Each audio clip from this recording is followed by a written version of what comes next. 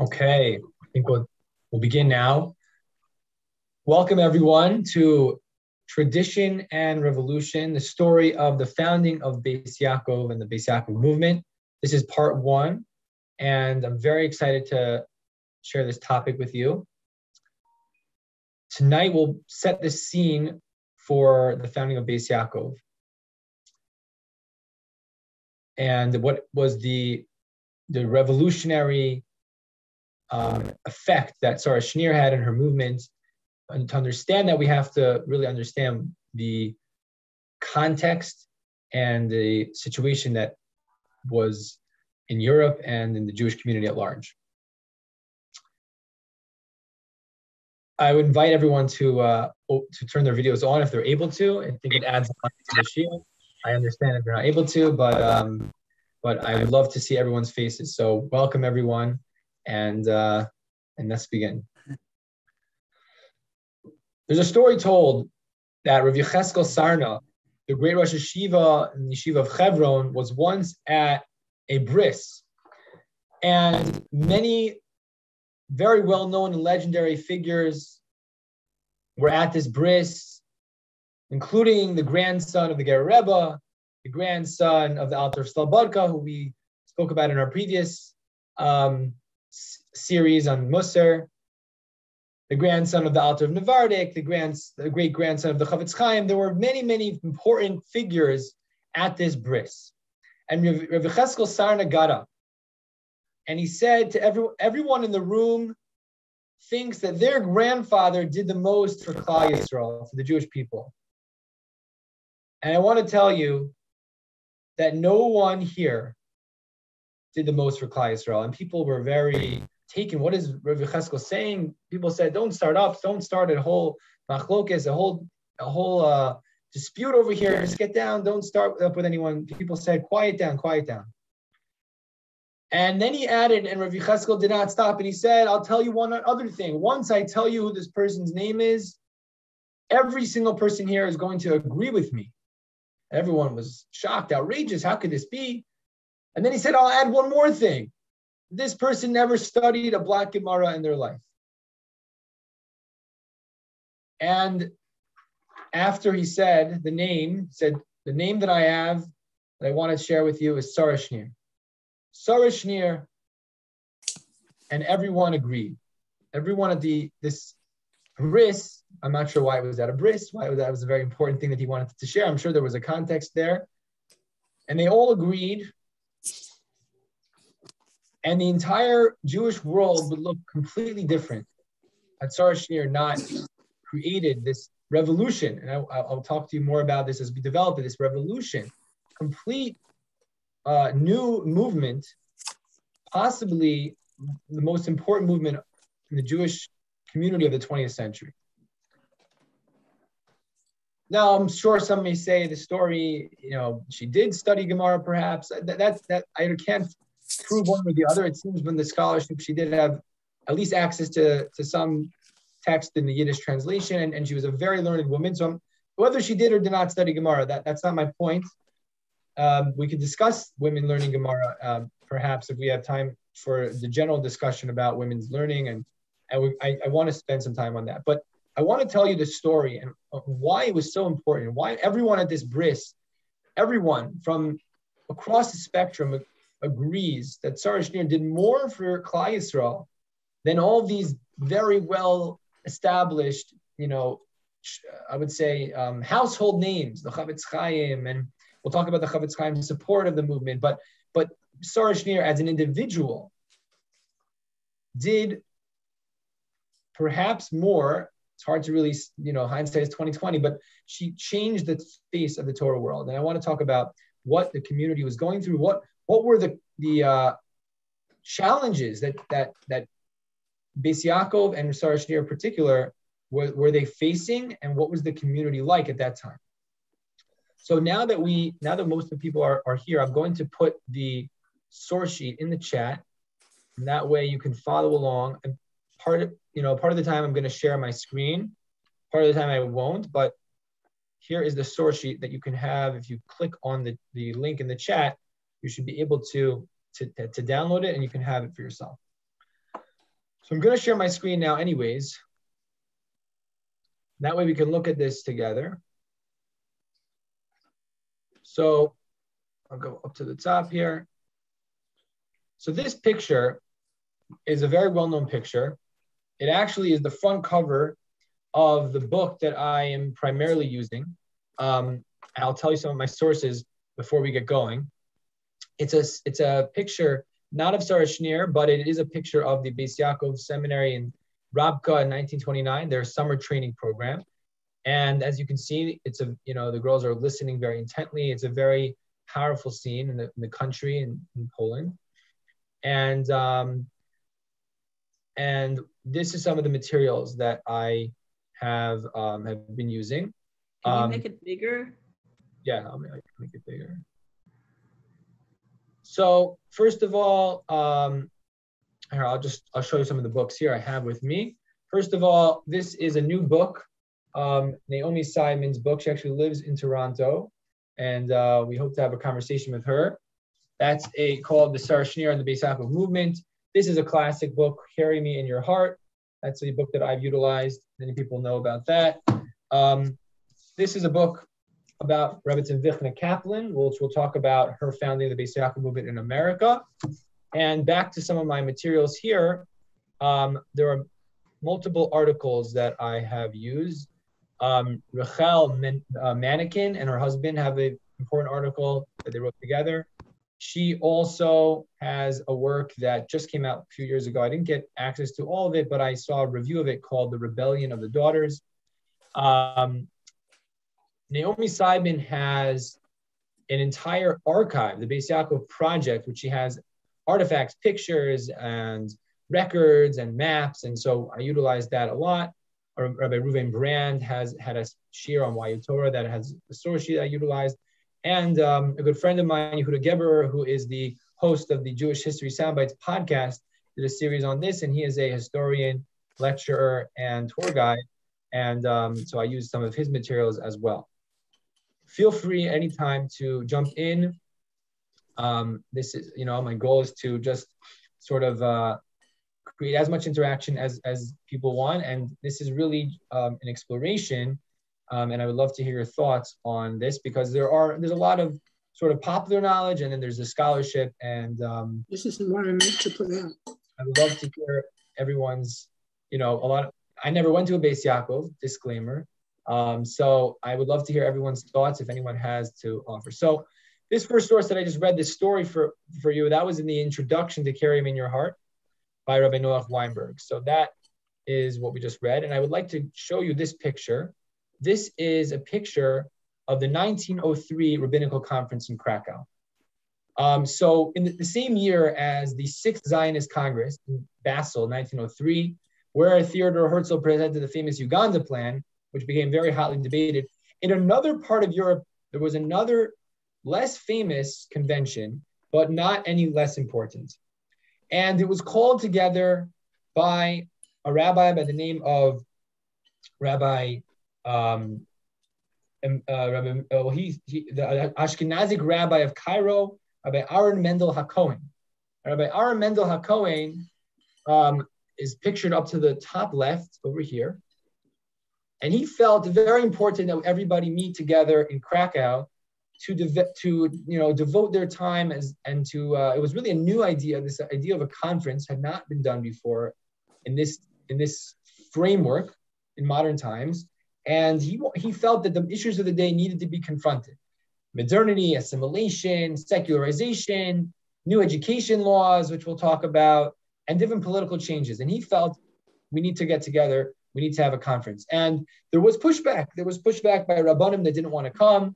They were pushed back by people who didn't feel they wanted to be, they could be outvoted. It was controversial even to call the meeting.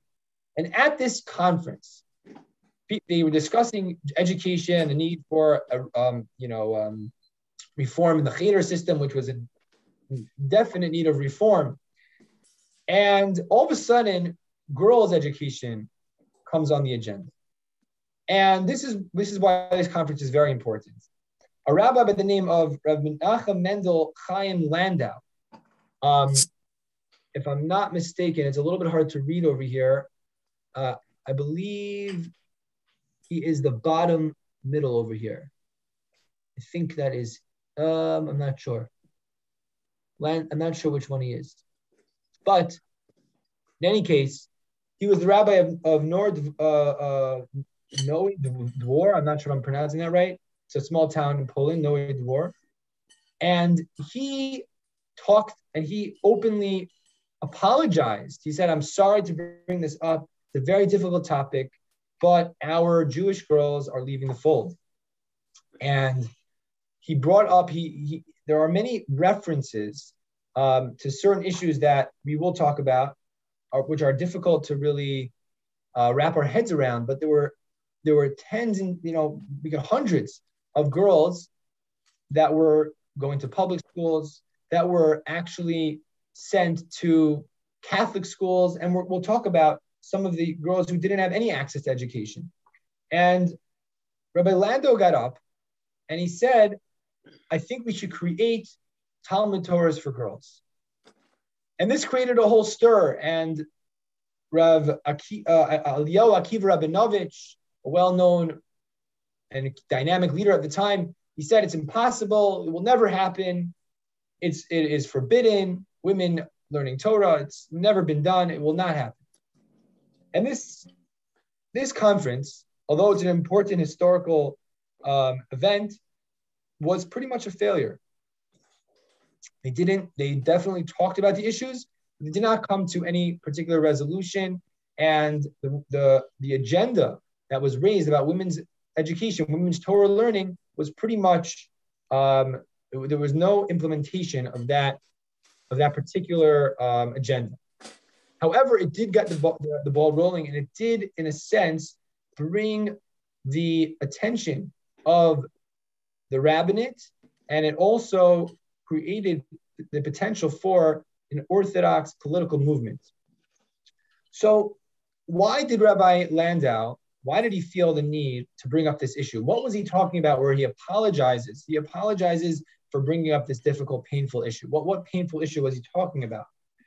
So we have to back up a step and understand what time period we're living in and what's going on. We're in the age of isms. We're in the age of after the French Revolution. It's the time of upheaval, the Enlightenment, and in Galicia, which that's where the Bais Yaakov movement really begins in Poland.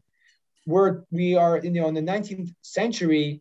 We're living at a time in that period where they were beginning the laws of equality and rights were starting to be given. And there was something, within that framework called the compulsory education law. Now, the compulsory education law of 1869, it was, I guess you could say, was involved with granting equal rights to people. But at the end of the day, the practical ramifications that it had on the Jewish community were huge. So what happened was, similar to the public school system today in different countries, you had a requirement to educate your child. And that had not been the case beforehand. And this was happening in Hungary and in Galicia and different areas. And this law was passed, and all of a sudden, all the boys and the girls were obligated to go to public school. So these traditional, more conservative elements in the community would have none of it. We're not going to send our boys to the public schools. We need to give them their Torah education. We need to teach them. So what happened was these communities were sending their girls in mass to public schools in order to save their boys. What do I mean? Because there were certain quotas and certain numbers. If you flood the schools and there's no room left for the girls, or for the boys, then they were free to go to the chadarim and free to go to the yeshivas. So what happened was, all these communities had a tremendous amount of change that was going on in these decades that came after 1869, where you had all the boys still going to these traditional chadarim, but the girls were going to public schools. And some Hasidic families actually prefer the Catholic schools, because the Catholic schools, although they're learning about other religions, but at least they were still all girls. They were not co-ed. So pushing this even further, the Ger Rebbe is quoted in as saying that he had many, many students, thousands of Ger Hasidim, but he had no matches for them, no shidduchim. We have a modern day shidduch crisis. However, the opposite. In nowadays, we have seemingly many eligible girls without, for some reason, the boys seem to be on not as many bachelors. And that in those communities, there were not as many girls because all the girls were going to public school. They were meeting, different boys. They were becoming much more polarized, I guess is the word. Not polarized, Polonized is probably the word. They were becoming part of the culture. Many of them did not know Hebrew. They learned Polish. Some of them didn't even know Yiddish, and they were much more acculturated, much more assimilated. And the thinking was, well, once they get to the chuppah, then already they'll become a rebbetzin. But all of a sudden, they have these arranged marriages. The parents are living in the old world before the Enlightenment. They arranged this marriage there are many different Hasidic sects, but Ger was the largest. Alexander was another one, and Belz was another one. And they prearrange this marriage. They get to the chuppah and they say, "I'm not interested in marrying this archaic, prosaic guy. I'm not interested. He's a nebuch. I read philosophy. I read literature. I like dance and theater.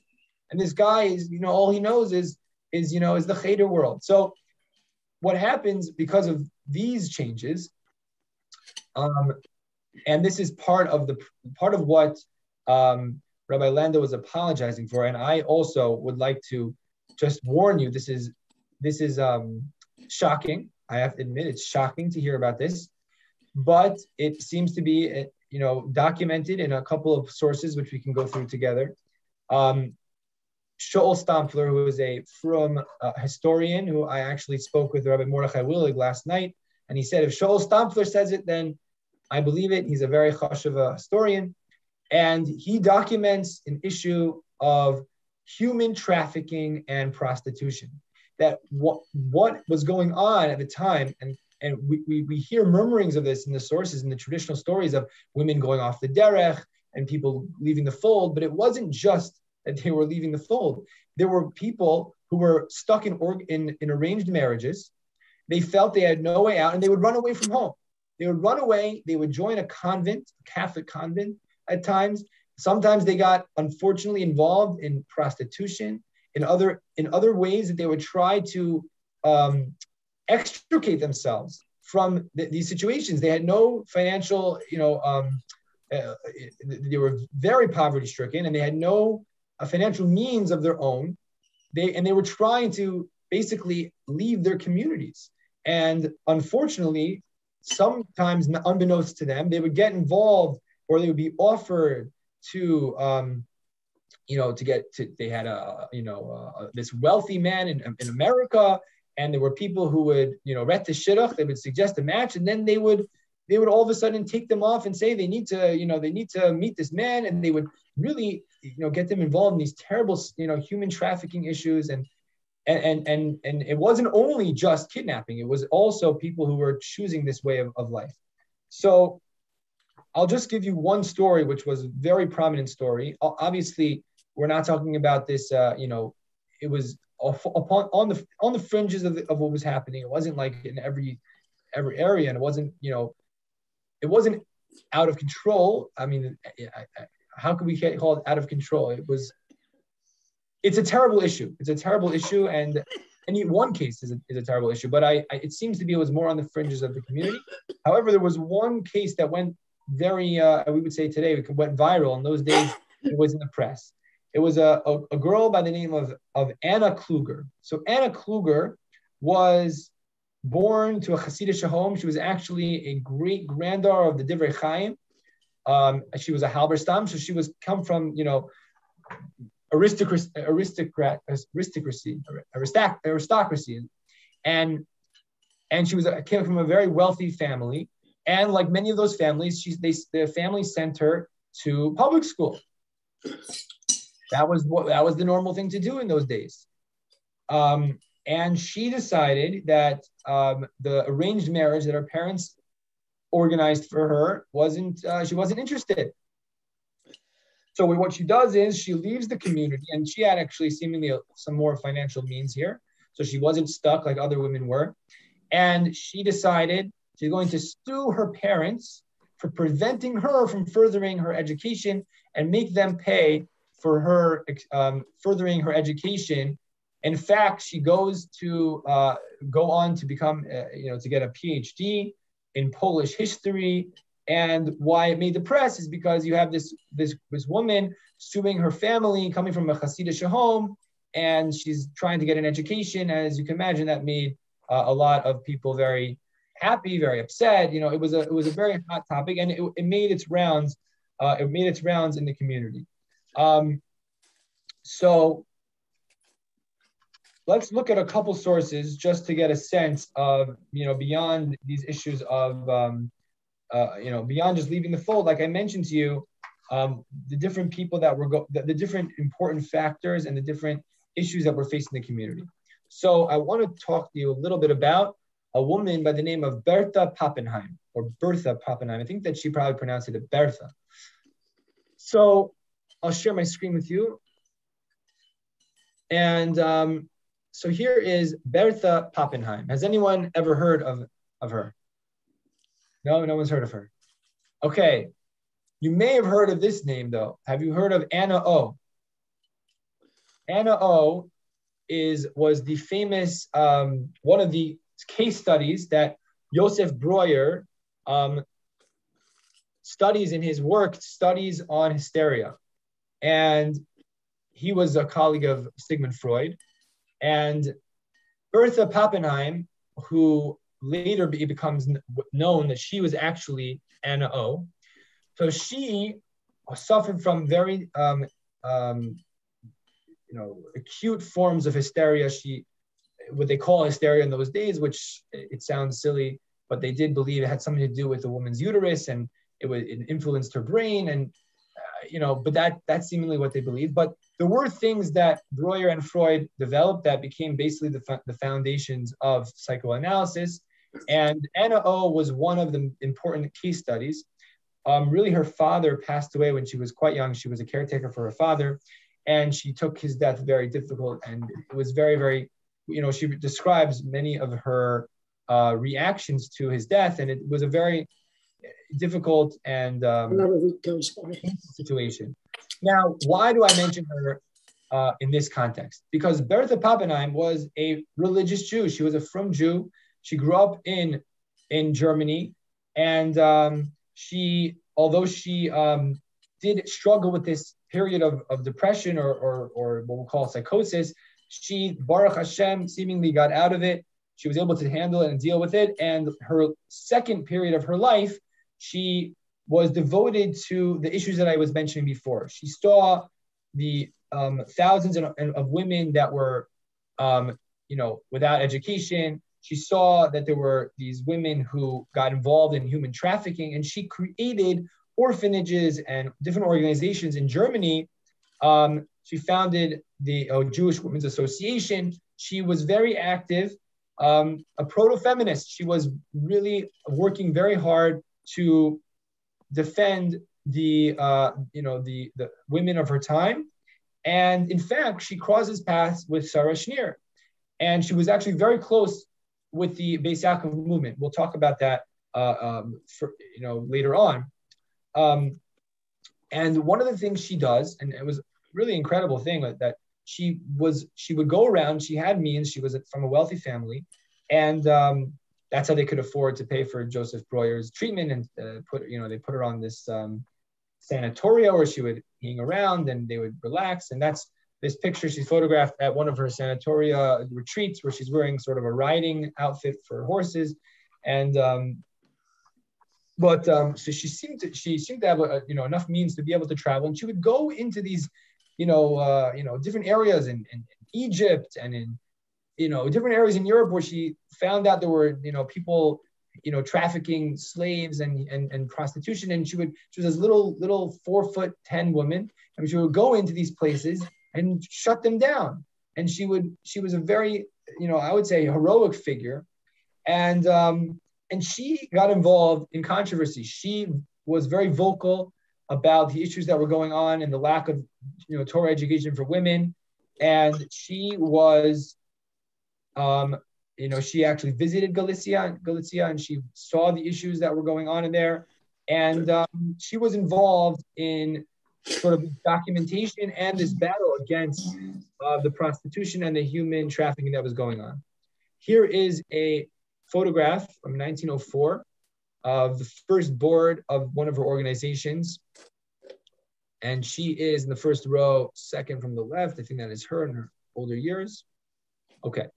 As I mentioned to you, this is the source about the prostitution. So Shaul Stampfler writes this, that it was, one of the less savory aspects of Eastern European Jewish life. And he writes here that these procurers would often pose as suitors looking for a wife were the key. They preyed on single women who wanted to fulfill traditional roles as wives and mothers. The true intent of the husband or groom was revealed after marriage or after the woman had gone off with a newly found friend who promised marriage. And so often it was not, they weren't actively looking, and they were sort of swept up or kidnapped by these people. However, there was a desperation here for women to look for husbands, and they were really, afraid of being left alone, and they didn't have any financial ability to provide for themselves. And in many cases, they were offered these dowries, and they would say that you need to agree fast to it. However, and as Stampfler points out over here, prostitution was not simply a result of the disappearance of traditional values, right? It's not just people were not from anymore and they didn't really care. In certain key respects, the opposite was the case. Traditional values remained through traditional patterns of behavior had been abandoned. So, in other words, the community sort of had its structure, but people were no longer, buying into it. So you have these women who were not, they didn't connect with their parents. They didn't feel they wanted to, marry these men that were being, sort of arranged for them, and they really had no way of making, escaping from these situations. And they basically, either they would try to run away, or once they had, become part of this whole world, it was very difficult for them to return because there was such a stigma against it. So that is a very, it's a painful thing to think about. It's not something that we generally, imagine happened in the shtetl in the old days. But that seems to be what the newer research is showing. And, it seems to be, a very unfortunate and terrible thing that happened to many, many Jewish women. Okay, so not only do we have a lack of interest in this old style of living, but we also have, as we mentioned, a lack of Jewish education. So not only were girls and women, let's say, desperate for a way out of this culture, but they also were not even inspired in any way to maintain their connection to the community. So many women who, as I mentioned to you, would end up in these Catholic convents and were sent to public schools, did not even have the ability to read from a siddur. They didn't know how to read Hebrew. So they knew Yiddish, some of them. Not only in those days, about 6 out of 10 males were literate, and women were much lower. So we're talking about a literacy percentage that was very low. And they were starting to become more, as I mentioned to you, assimilated. They were exposed to Catholicism.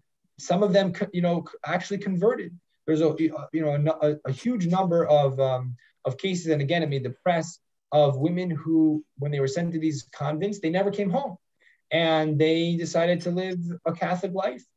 And there was a huge crisis. And what Bertha Pappenheim and Sarah Schneer, we'll see later, what they were saying, and what Rabbi Landau said in 1903, although that conference failed, what we need to educate our Jewish girls and women. They don't have the basic understanding of what it means to live a Jewish life. They're not inspired. They don't know, what the values are. They're not interested. And it was really like we think of today, like we have so many children leaving the fold, and it's a terrible thing. And I'm not trying to downplay it, but the situation in those times was a terrible, terrible time where women were for these men. There were no from women in the younger generations. People were not interested. So that was the situation in Galicia, and as I mentioned, in Poland, based on these laws of, as I mentioned, the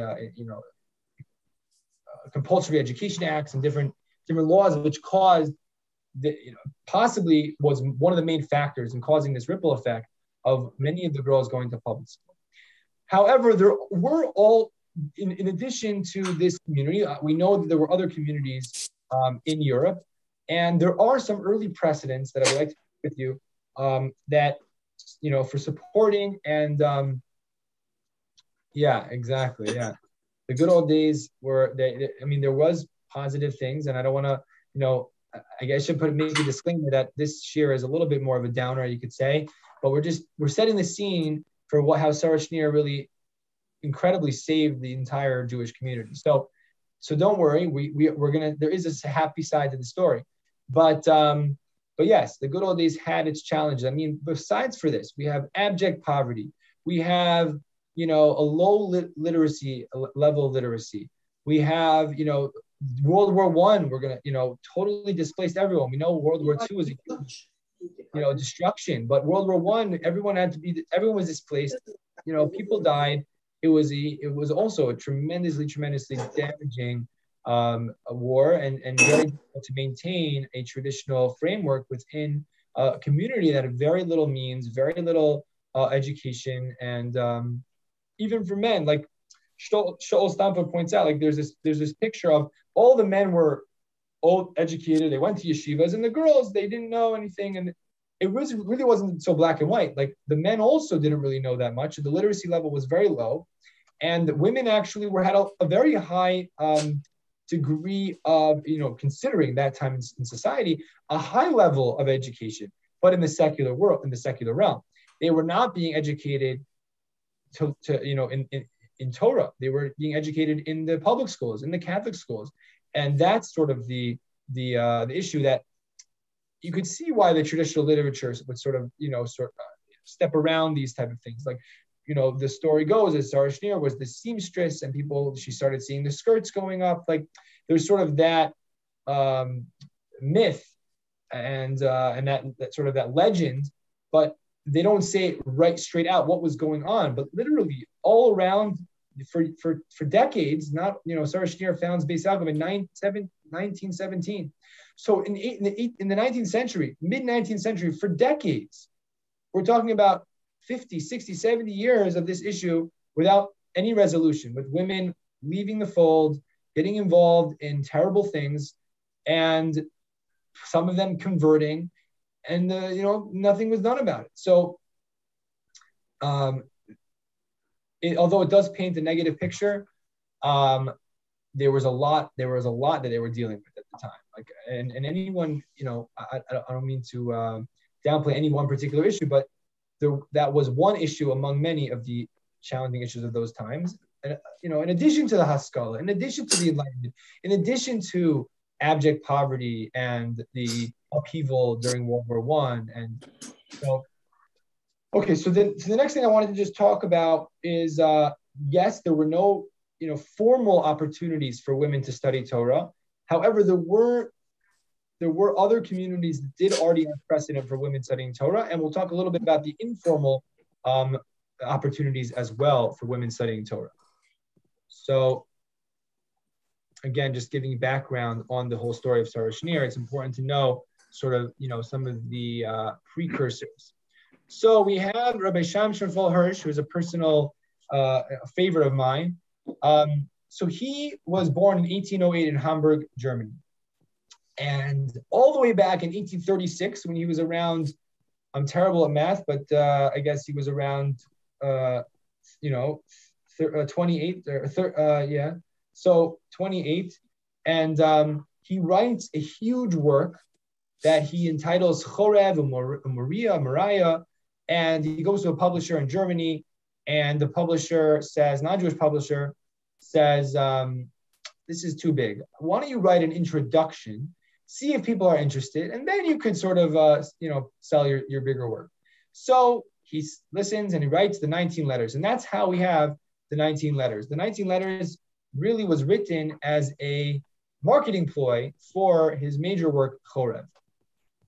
Why do I mention this? Because in addition to it just being interesting, in the title page of the work, Chorev, Rabbi Hirsch writes a very interesting line, and I don't really know how to pronounce German, but I'll do my best. So here is so you have this work, which is for Ubi Yisrael, I'm not sure what that is. That's Yisrael.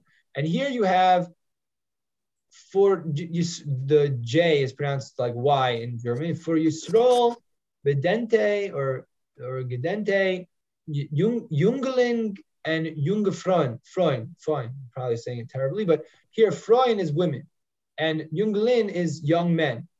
So you have this dedication here to young thinking Jewish men and Jewish women. And that was very ahead of the times. This is already back in 1836. And Rav Hirsch, he founds a school in 1853 called the Real Shul in Frankfurt.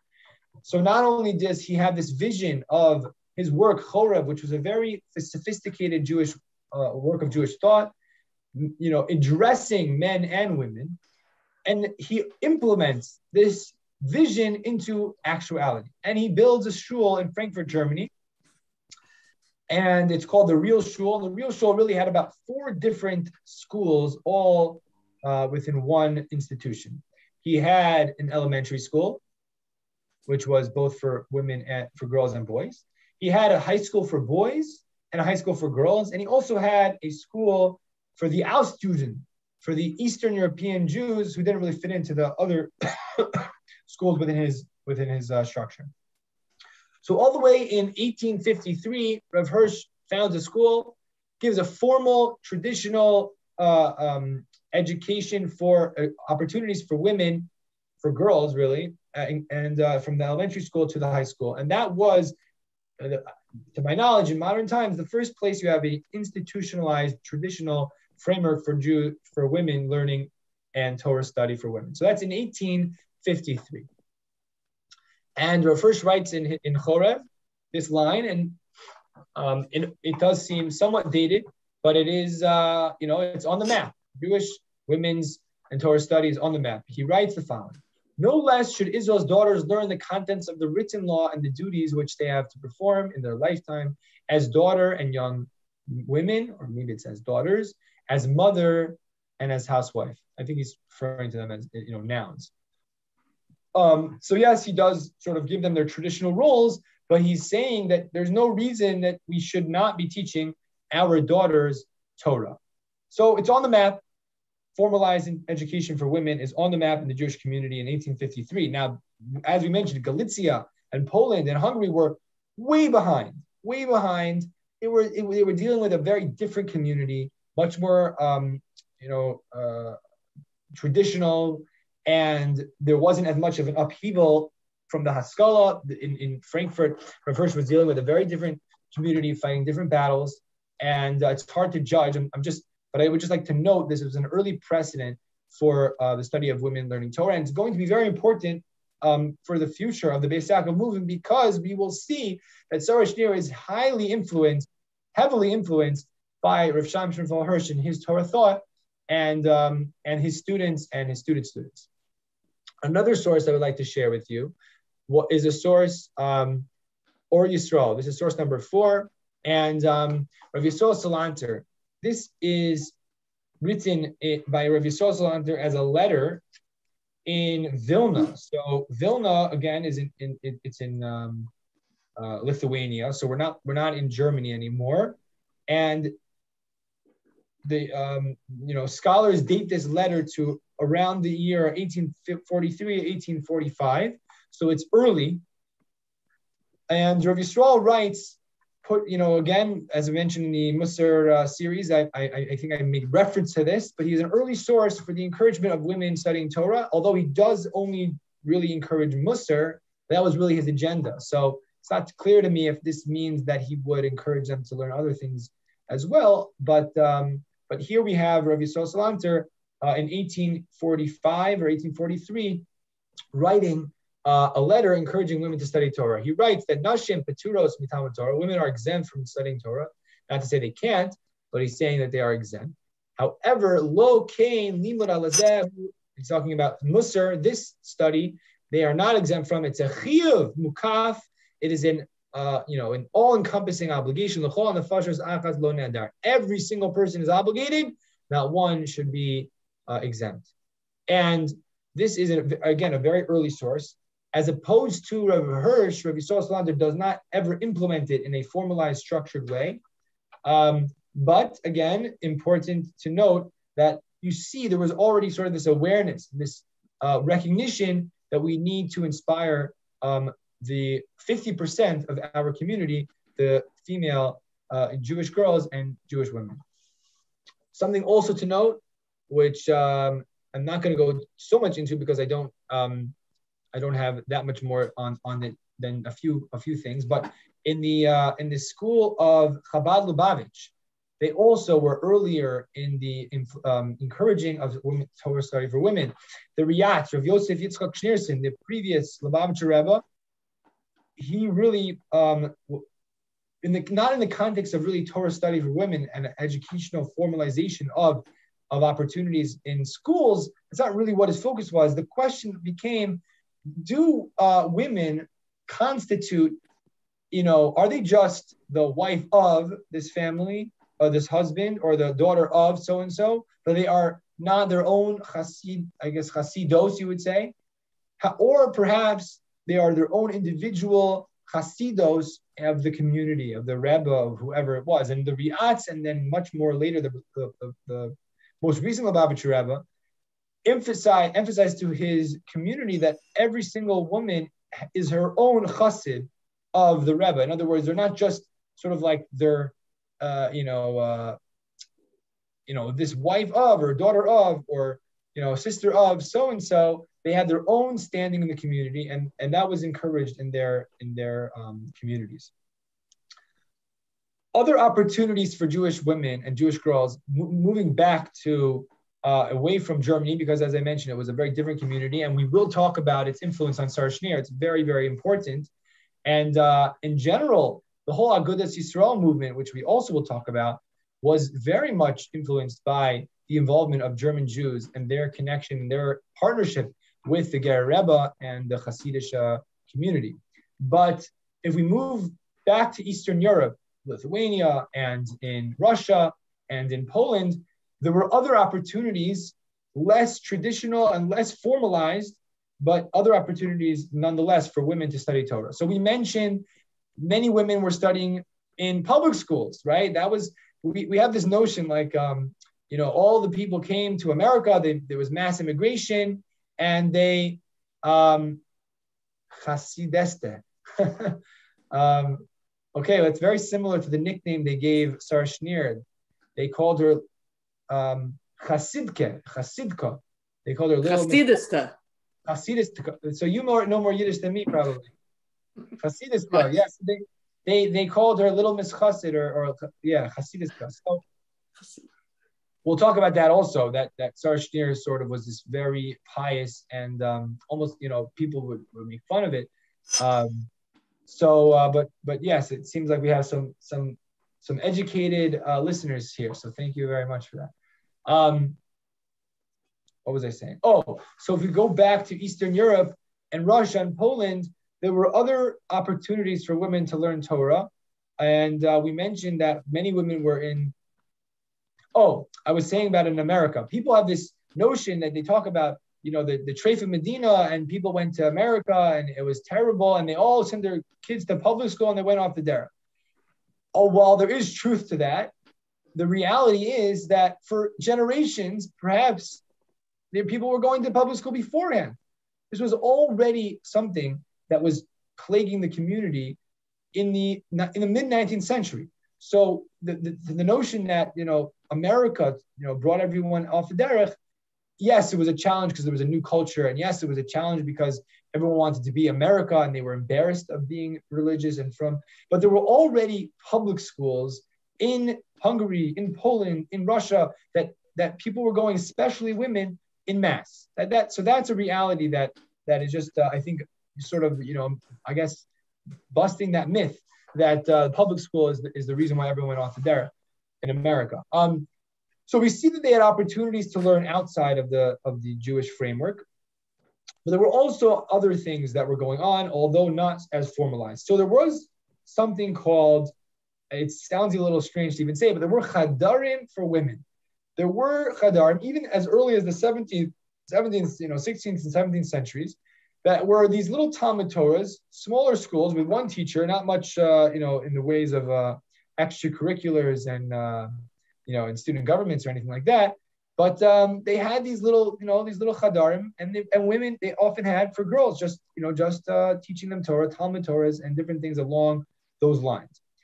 Now, as I mentioned to you, the cheder model was very, very decrepit. There was not much funding for it. There was, the teachers were not of the highest caliber, and there was a much need of reform.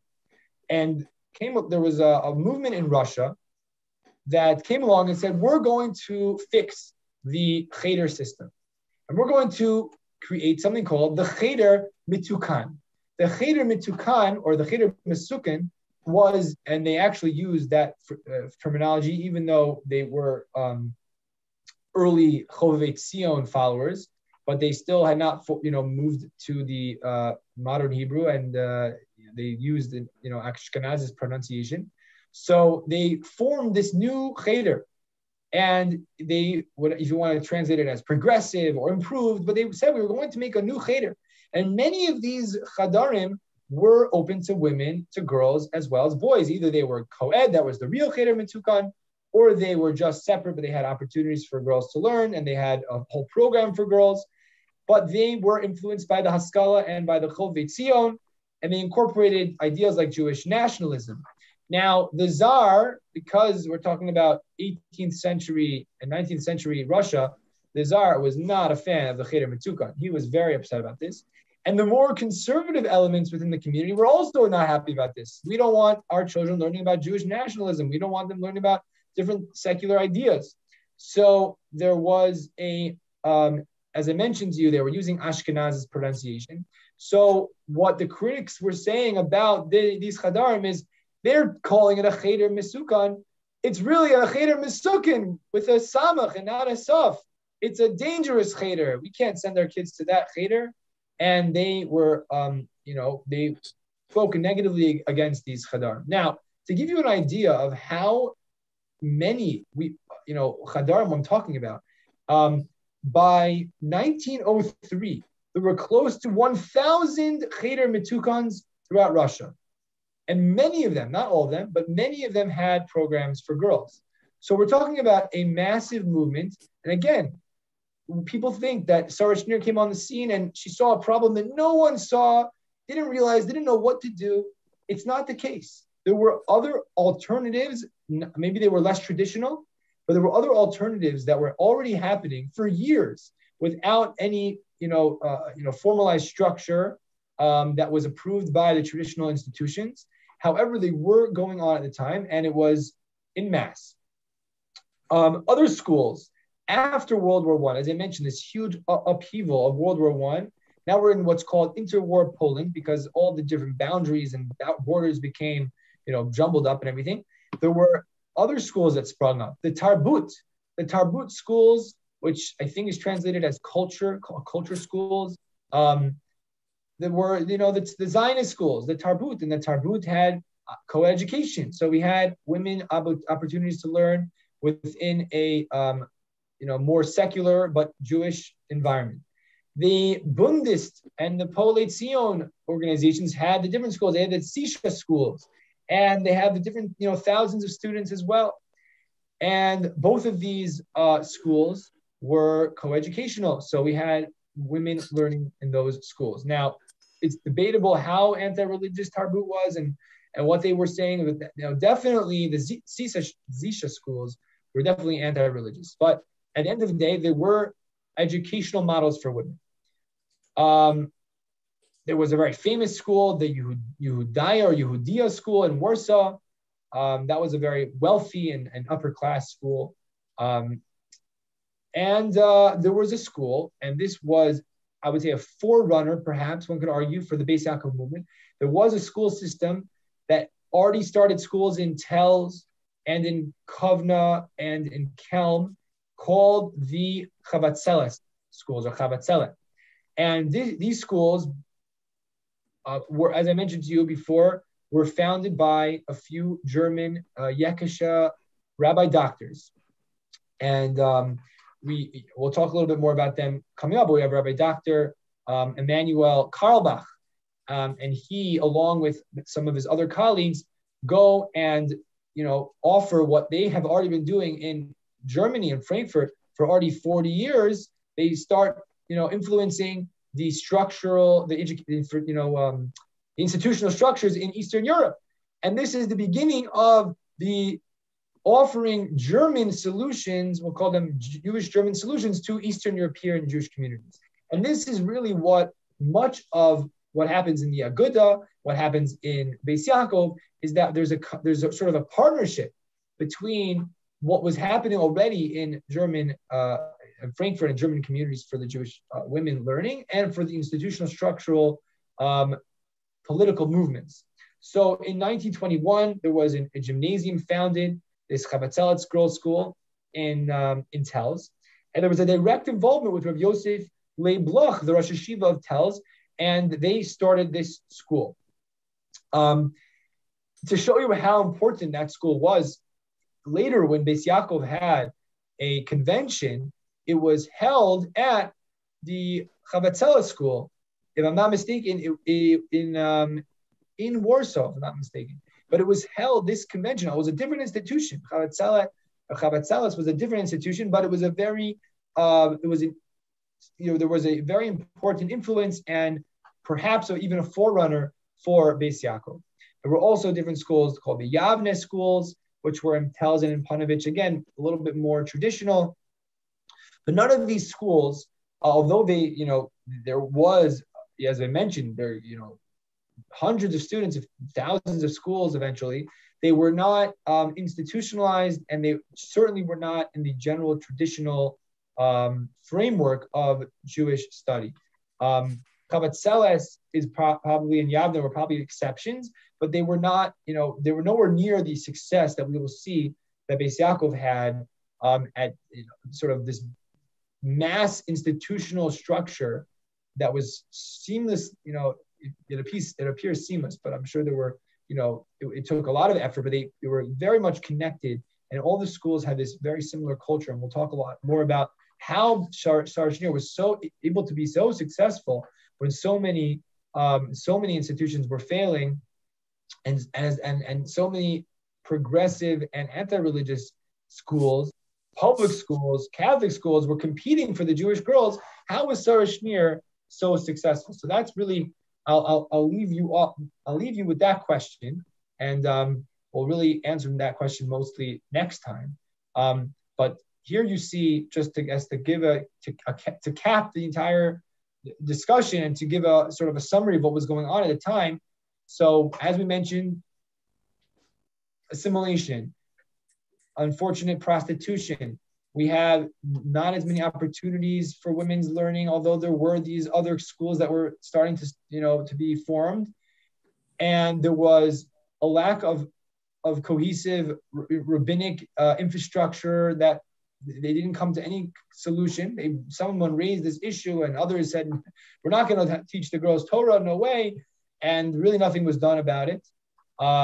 We had, vocal critics, and I would say, who did some heroic things like Bertha Pappenheim. But again, she doesn't start a school. She was involved, as we'll see, and she was very close with the Bais Yaakov movement, and she supported it, but she doesn't herself found this school. And for many years, since the Compulsory Education Act in 1869, I would say for about 50, 60 years, the community is sort of, reeling and not sure what are we going to do? How are we going to basically marry off our children? How are we going to keep our daughters connected? And we had, these different stories and individuals, but it was a general trend of people and daughters not feeling connected to their parents, not feeling connected to their religion, and not having many traditional opportunities to study Torah. So I will leave you with that sort of gloom picture, although don't forget, we had, thank God our hero Sarah Schneer comes into, onto the scene, and we'll pick up with her and her story and how she was inspired and the controversy and the pushback and her story, God willing, next time. Thank you everyone for coming, and we will see you next week. Next week we'll do it. I think it's going to be on Thursday, because there is a women's Bais Medrash program on March 1st, I believe, which is the next Tuesday night. So I didn't want to conflict with that event. So we're going to be getting together on Zoom at 8:30 on March 4th. Is it Thursday? No. March 4th is Shabbos. Sorry, so March 3rd, I guess.